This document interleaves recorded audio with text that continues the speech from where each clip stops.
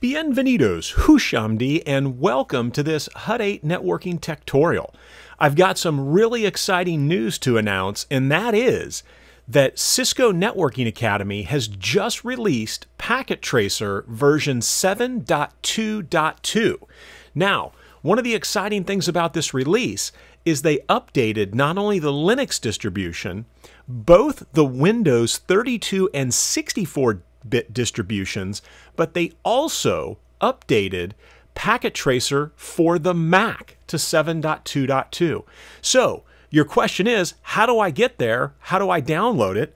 Well, you would simply go to www.netacad.com, and you can see the URL right up here at the top, and that's going to bring you to the Cisco Networking Academy page. Now, if you don't have a login, you can go get a Cisco CCO ID and then log in. There's also an opportunity, if you wanted to take a free Packet Tracer course, you could also do that as well. And to do that, you would simply come here and say, Packet Tracer course Cisco NetAcad. We'll hit enter, and you can see right here, learn the basics with Introduction to Packet Tracer course.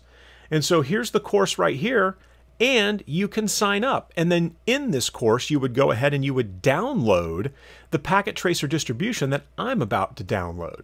So let's come back to the Networking Academy. I'm going to click Login. It's going to ask me for my email, so we'll get that put in here. We'll click Next. It should know my password. It does. Now I've got to do the two-factor authentication. So let's pull up the Google Authenticator app, and you can see the codes I've used in the past there. So we'll say 379 or 359. So we'll go ahead and verify, and we'll get that added in, and now you can see we've got access. So if you're at the main page, right, or if you were at the home page, you could go to Resources, and you can see right here you can download Packet Tracer. So I click on Download Packet Tracer, and there it is. Version 7.2.2.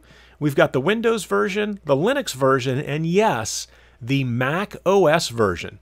So let me go ahead and click Download. Now, there have been some serious improvements to the installation here. It was a little quirky with the first release for the Mac. However, I've already downloaded and installed this, and it works like a champ. So I would click on Save File. It's going to go ahead and download that file, and you can see here that I could just click on it to open the DMG file. And there is my installer. So literally, all you have to do is double-click, and you'll have to enter your password in for your Mac. It'll do the installation, at which point you can get to it by going to your Finder, and then go to Applications and look for Cisco Packet Tracer. Now, I've already dragged the Packet Tracer icon over here to my launch bar. So if I click on it, it's going to go ahead and open up, and we're going to validate that we do have version 7.2.2. Now, I said I had already installed it. I've also already logged in.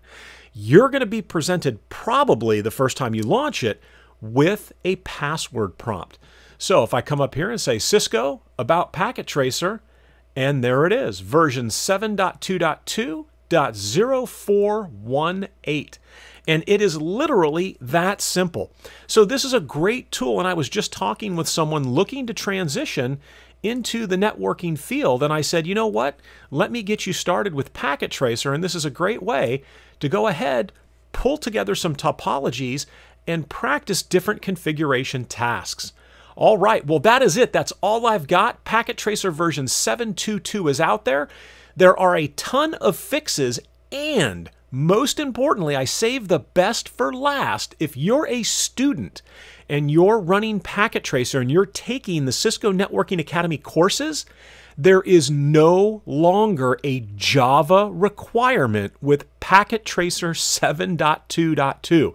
That whole JRE install and runtime and the errors that you would get, it was an absolute dumpster fire. That has been solved. You no longer need to depend on Java when you've got Packet Tracer version 7.2.2. At least when I say you don't need to depend on Java, that's in the Cisco Networking Academy courses when you're taking the exams. All right, well, that is going to do it for this tutorial. I hope this is of benefit to you. I hope you're able to get Packet Tracer. Again, it is an amazing tool for CCNA learners looking to hone their skills. All right, as always, I really appreciate you watching. Thanks so much, and have a great day.